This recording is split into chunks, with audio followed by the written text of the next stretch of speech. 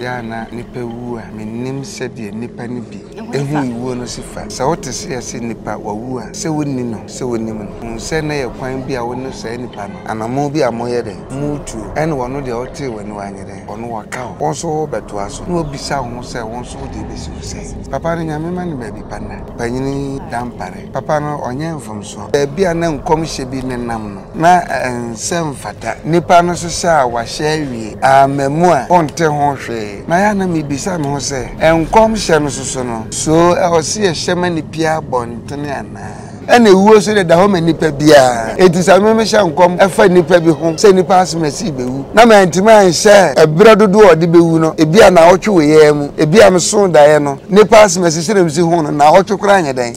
na otwe na anu no wawu a ene na ye nkom hye no na mfie mienu nkom hye de eye kwan ya ye nyina ye etuo ene ya me metimaka etimetu obia ana de entameka asem nye captain so de no se doctor proof se ampa poison ekunu de a ene minimi nya captain de no scientist na nipa sesuro nipa na nipa enye ye we nipa bi wo ho a obetimi afa asem ne kon wa ha ne nsa wa ha ne to wa ha na obekkensi na ye nipa na afa na se ni nyina echi doctor be proof se ampa aye poison de a ene magye adi abusia aha Kasapa media message so subscribe to YouTube channel no na wa like no comment me so we share na enso will be so we follow ye TikTok and na Facebook ni na no Kasapa media kwana ye no nsempa nsema ede nsema wote a osumba de na eden ye ba na da bebro na etima abo intase dey interview and ma wo ha say social media issues on sabeka honhom de on sabeka se ye fa haban say yare nko ade channel we so de wo san hwan Kasapa de waton hwan de ato atwenene ye wana na apia efie ha konfa na ho ne bedi nkomo social ne media nsem bebe na dem ekoso ewo ho edro yante asem de enyina ye deputy finance minister eye lawyer John Kuma adan be hu so ya raso bia de Canada na enche so for behye nkom bebrebe se mo hu se bia obewu ni ade even ye captain smart ya last 2 weeks obeka won so nsem se ya poison eye John Kuma and ya pia kuma na afa so chama untumi ho se ye bebe ntan ebisa na se bia na ono so no hu mu no ono so hu sa nsem ne se ebekoso ana bia wa meka e was na na dem etremu e de traffic so nyina ma me Grace Bodu a that Grace Gift Heba Center and one as a clinic and so enche no dan be kum so man for bebe ka se wakoye rituals then se bebrebe o afense no the battles no wuto e kono dan makoko obi e ka ne de se huhuma de ntine bia na e wo se o mo ye rituals bi and stand on mercy because nyame adom wo chena na e ma me be den ye be kata na chi kura nti e bia na rituals bia e wo se busafo ne ye ansa na ye den etime e de akope ma me dem ne kura brain ti no na na pe wo ha so chichi no me dem e de e tre ne ehu se e chena sei ne be koso na se ne be de be koso na se bia John Kuma ewu na wawu no e bia na pe hu but kana wanka na fe se hu asem ne pomasi be me so be subscribe na be like na be comment na be share na aso obi aso make am fun from say dia Heba Center de amapomode de hu hia ye platform a eso nya apomode papa what is a fapping papa na fa ho ye de etwene so yare ulcer diabetes pressure stroke yare be kwan kro bia for ni chim e wo nya ntwe nya from say dia Heba Center so kwa ye de e kodwe wire sa de otimiti e to nche ho pa ne ulcer adro mi ami ye danse ne kese pa medete ni osa do de what na say te what ni ti eto nche e wo bi shout fia wo twen den ani de ma for ni tre pharmacy dua Heba Center traditional doctor kabna wusu aso ne kwadwo wa yaresa me ba me na apia e be sha asemidi e de ya princess me basisia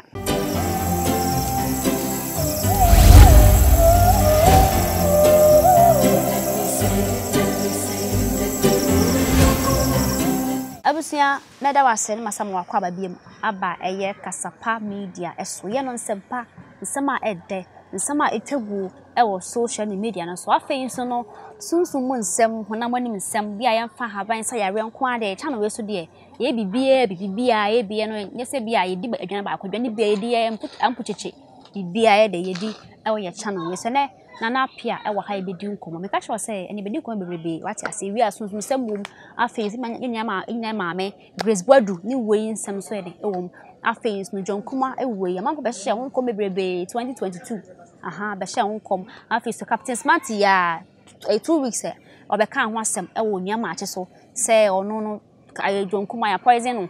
chama wontum ya poison no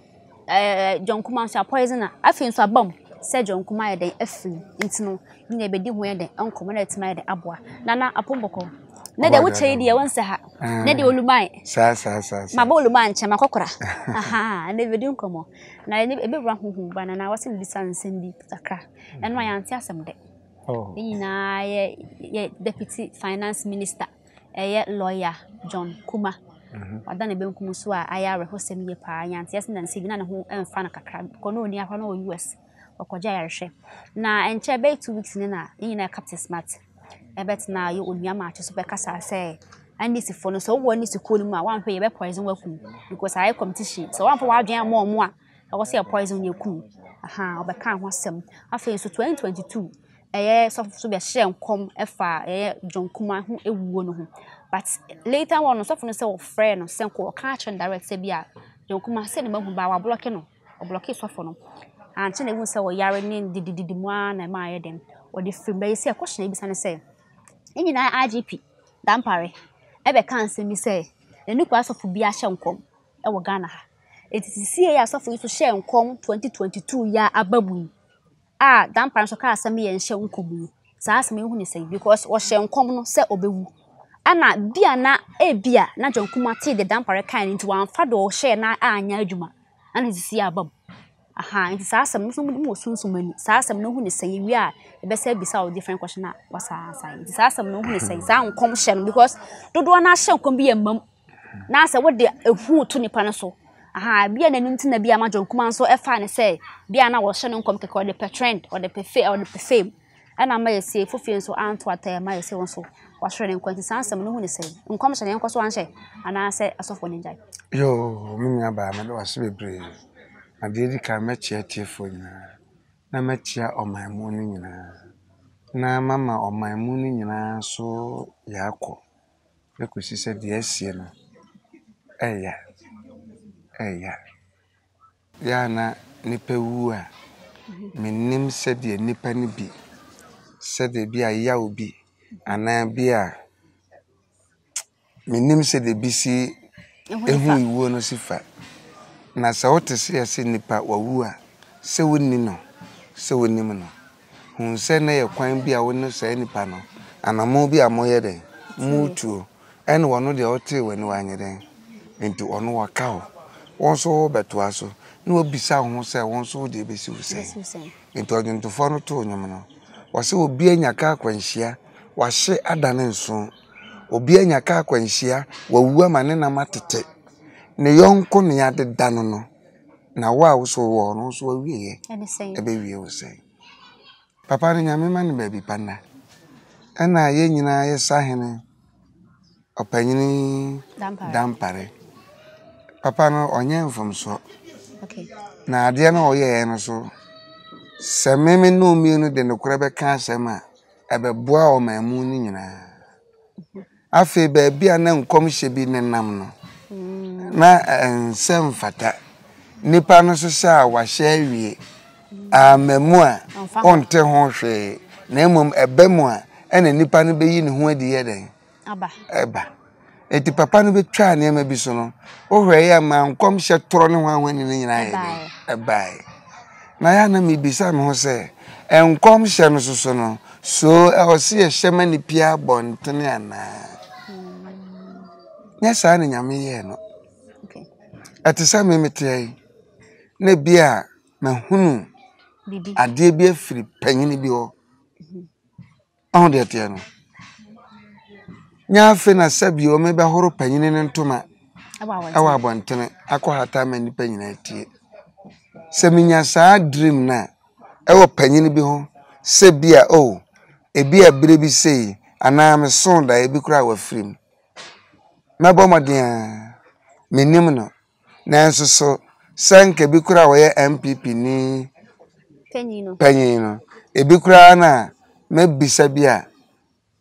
MPP ni bi se bia me hwe papa smesi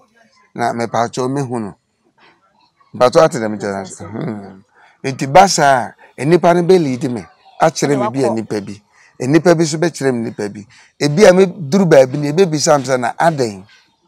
na ma kire ne se me pa no cho asem na me ewo ma no a me pesa me kan de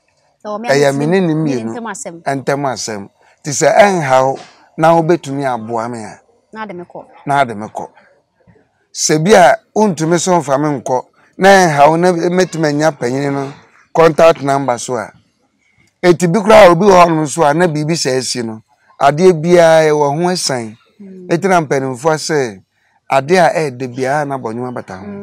eti obehu se de wo ho asan no nipa o pe senka obefa no so age se nipa no nkwa no ebi kura ono so ma wo kwan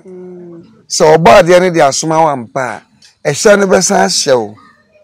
amwa pie nipa foforo bi a ono de obetima ma wakohunu se nipa no na akoye wo ne mienu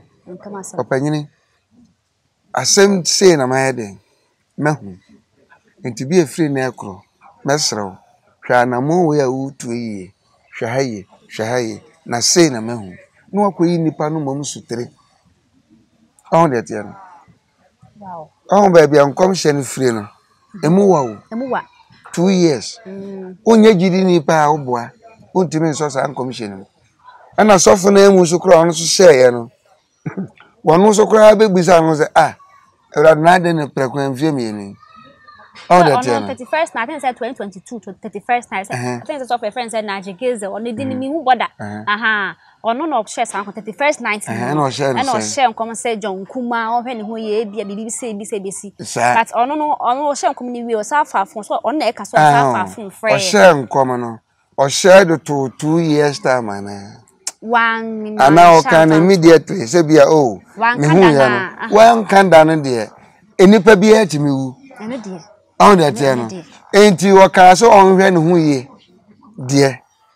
enipa no wawu na nenne ne abeje sa nkom hye no ade ama wu no da bia na me se nokore eye ba ko pe ebi mpo na wan frɛ no nya wu awi ba nya wu ni de o so wo frɛ no ana ebi kura so a wa hye nkom na fa nipa no ho emfie mienu mu a na yamfa ne se sofo na kura so wo hwe ade afiri nyame ho na se afe na ne nsan kan ya ono akro obetima pa ba all that no ene wuo so de da ho manipa bia etisa me hye nkom efa nipa bi ho se nipa asmasi bewu na mantima hye ebra dodo odi bewu no ebia na otwe ye mu ebia me so dae no se de bisi hu no nipa asmasi se de bisi hu no na otwe kura anya den na otwe na anu no wawu a ene na ye nkom hye no na mfie mienu nkom hye de eye kwan ya ye nyina ye tuo ene ya me metima ka etimetu obia etimi mi sei no menye sa nkom hye no emma papa no wuo no ewuo na aba na o se ka ho asem eye den no wu ye enipa bia so se captain be ka say eye poison captain hono na me captain aka me ntimi ne captain nya adwene se ne sen wunti de enti me ntimi ne captain nya adwene ne sen enya se me je na no mom na esi boni o na se de me ka sofu ide se me ntimi ne nya adwene emfie mienu nkom hye o se no se da bi se de misi hu ade no ni mfie mienu pepepem asema me kan papa na hwe mfie mienu nya den ene si ye ya eduare a asa science for etimi ka so ensu beto bia anopa 10 o'clock omo shebre omo de bread no de bread na to so emma anopa be 10:30 9:30 na ensu na start design na enti onya ka sa asem na ensu ofure so ko na amabi em kra wokan aba ensu ofuru dia na atehwe a wasi usane wasi ti ensu no to den awato opete awato baba akwese kura do kan na den na we de mfie mienu nkom hye ne de ono wantimi amfa date na antum no all that no me gisa nkom hye no mebra panyin no wuo na say menu aketo no wuo na because the wuo no 45 am che no ento e menu aketo all that no etimi nyi sa nkom hye no emma wuo no esan so obaade ono nenim ne oye den oye ebi mpa na nya no ana de enti ameka se menye captain so de no entum no se doctor proof say ampa poison ekunu de a ene menim nya captain de no esan say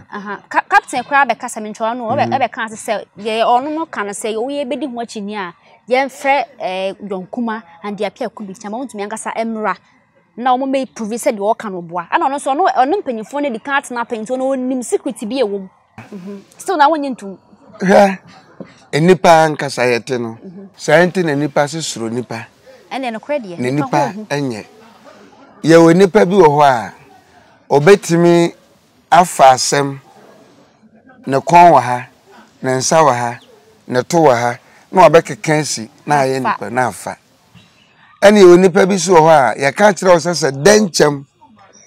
bomochiche frinsu ase be ka kire wo se denchem wa ye nyina chinyi eno so ho enu ntini e battery positive and negative no so on that no na se ni nyina echi doctor be prove say ampa a poison there eno bagiadi ene magiadi because what kind Proverbs 30 verse 10 was a hwe na we ni akwa hu sokru ankyere ni wura na wa modu am we ni fo ena chorokro na ase de wani ehunu ene de hu adanse eti de captain ka no ebi na nani ehunu on that no na nani hunu ya no enipa ba na wo frɛ no wo frɛ nipa mienu so wo mo so akwa na wo munya nkoe ena frɛ no so wo makoyi anu ana wo munya nkoe etu misagidi a enye ye na ye kan manu we esusumina so nyame fa nkwa chiri ebi ana nipa na oyi wo ma dance no ebi kura na papa no se ebi so kura wo kura ya poison na mfrɛ wa wo ma on that no na bi enu na nsa na bi asa nipa ni bi so dae a manu susumina so tie fo mpancheme ye mowuo ma ye ho na asem nkyeremu ebi ana sa nipa ni bi so sore dae a wan sore ene captain kan asana asayewi na mum se sie ye pe no kura no mutro do dia ba ko ewu sofo bi ahye nkom ene na kohyia na muwa nti Nigel Gaise enkom na nyankom dabi aso akabi nti dan parakas ni enhye nkom no ye no krese ni kwaso bi ahye ense se ye hye on the tiano ena enkom na papa no so kan ya no sa uji hu di sa asama wo ka no tro do dia ene ye de bibi beto ho onkom hye na wo hye no o hye ne se amema ye nya odan ande wanka on the tiano eti papa no ka so de sa de no to ho a obie no o ma obehye nkom no o chema agpd sa de o de sa de no to ho a sa wo hye sa mu a sa de no to ho a ko nyankopɔ onitro enti ya papa da mpare ba bi ogina no ehwa na wo so ye den ogina on the tiano because o hwe ya ebire bi na sa de no maaye no na nkom hye no na too much and the credit 31st bia even yet 31st ena we bewu obewu da ben nipa na twa na nyame yi a kire wa mpa de a nyame yi kire wa nipa na wu no na e date bi ebi ana wo twento no na ebusu me kura ana na ebusu bi mu on that no na fe ni mfie mienu da bi ena ebi kura na ono kura sofo no so onso ka se ono so hunu bibi no ebi a bibi so bidi nanim ana na mpanufo se abo e friend pete osi wonyina nkoma wo hunu aburochire ana wo hunu chiri na emom bibi ta nani achi a wo hunu nte on that no se nyame so timi hye nkom se bia da abia fancy wo wodi monyam nti da achi bu be ye na se be no be ka te se wo ni pass mesi bi wo se bia be enche be ko wani enche be se ye no so ho ne bia yankopon hye nane mfie to ho anu nti so hwe ya ohene faro osondai on tiase ene no kre no on tiase on that your friend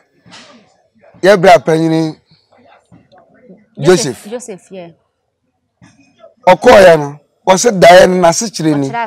aye nkom hye o kan so ni na so ni nyina so baamu o hye mfie no to so nyame na aka okay nti yakopon hye obi nkoma na se nkom hye bi ba nyame na to odinato ho okay odinato ho enti bre nyame no so kra hye enipa bi nkom o twuro num no o soma difo bi se koka kire nipa asemesi se on hye ne samanse na obewu oka kire Ezekiel so no on the ten on kan ten se on hye ne samanse na obewu ebre okoka kire no Awurade suma ma sumwe brama brewe Awurade fan nan kwan bi eden eka no enfie dunum Yankopon sa ka kire bofo difo no se okoka kire no wasreme matie no eti dana kura mama wi ayeden agina wow mama awia yeden agina ti sa akoka kire ne se me nyankopon me se me sa de mfie maako dunum aka no me pa cha odifo no koka be ma na me na time da so e ti se me ko hye nkom se bi obi bewu na me ka sa asem no eno an so obewu da ben wanka da no ebe si bre ben wanka ekwan be no obefa so obewu no wanka nyame anka ho on that no obewu ya be poison no ka na be bo no anroba na be ku no e de na be ba eno an so obewu na obewu bre so ben nipa so obi awu eti se obewu no wantima anka ne ma bi esisi ne ma bi ani so na BBC a on that no na captain de na o ka no captain de ono nya sofo ono de o ka no kire se wa hu bibi ana o yeden ana o ka what that ne kire no na nipa nso a o ka asam na fa o mu nyina ho no me bisa se so sai nipa na ho brase kwam o matima ko bisa papa ne de ntia o ka sa oh e bibifo ene na prayer no e bia na papa na hunu bibi pa bia mpa eti kaminu anu ma o yi o mu sitire no ko mo so ben no a e bia nka beboa ahụ dị ete no na se koba se o ma amen no na se no kura mpa trodo se ye nue die se poison ampa mimi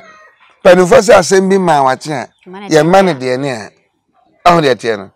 na se kura honhom mu ana honamanim mahwem na me se poison a this a doctor proof but ahụ dị ete no doctor na ye nyina sabio ya yaresa for panyini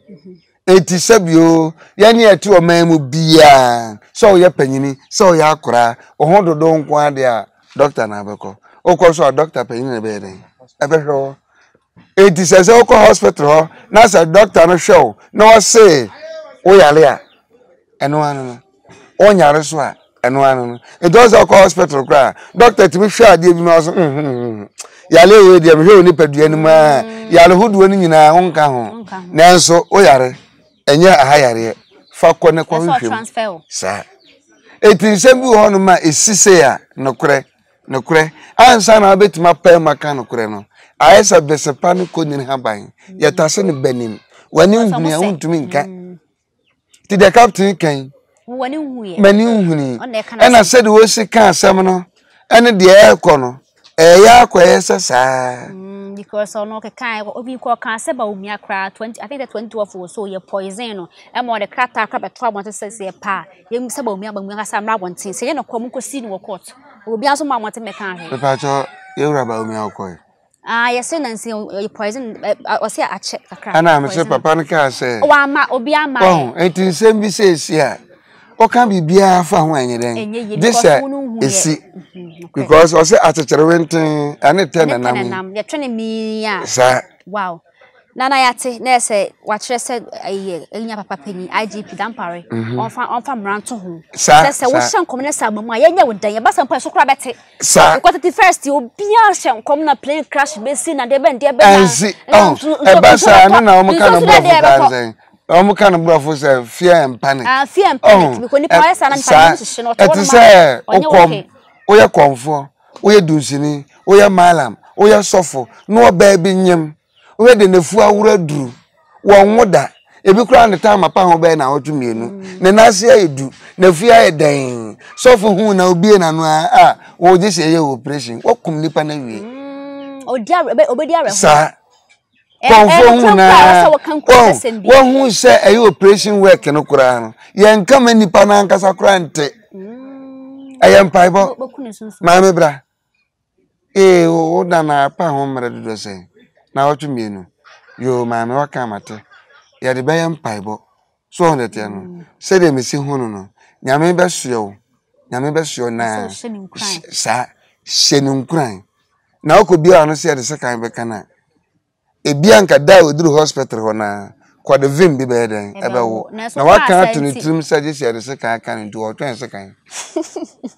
ebi so se kan so kan na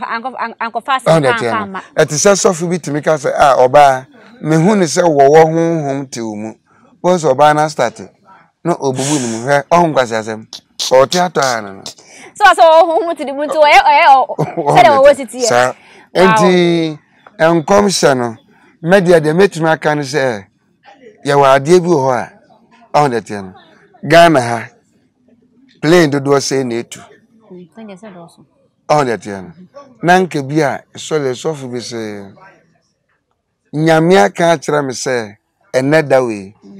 Ghana play me into na betiato on the ten na waka na obi anfi na play na tu na akwatiato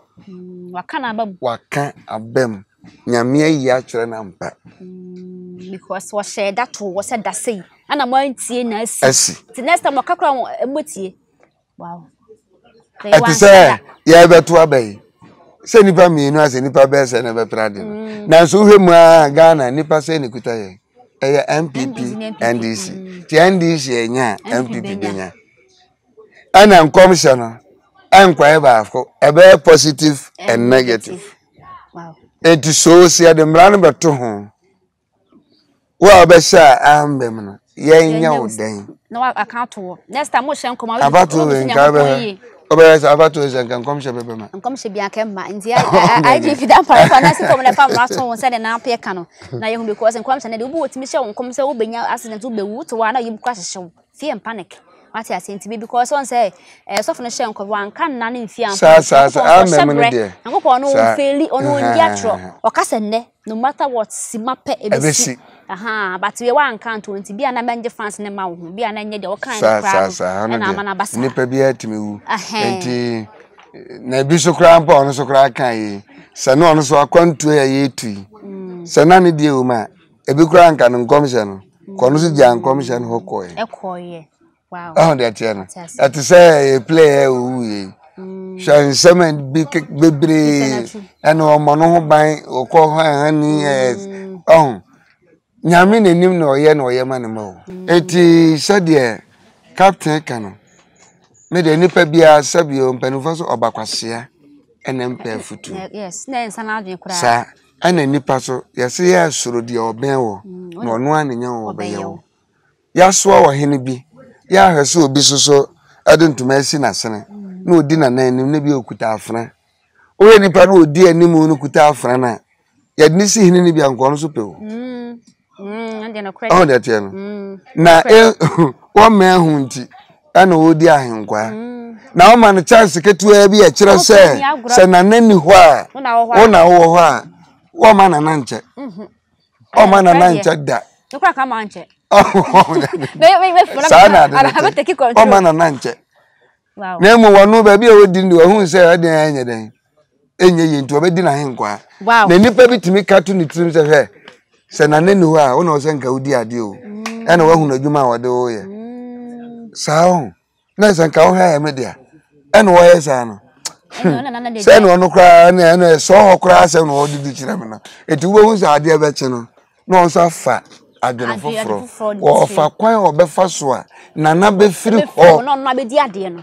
wow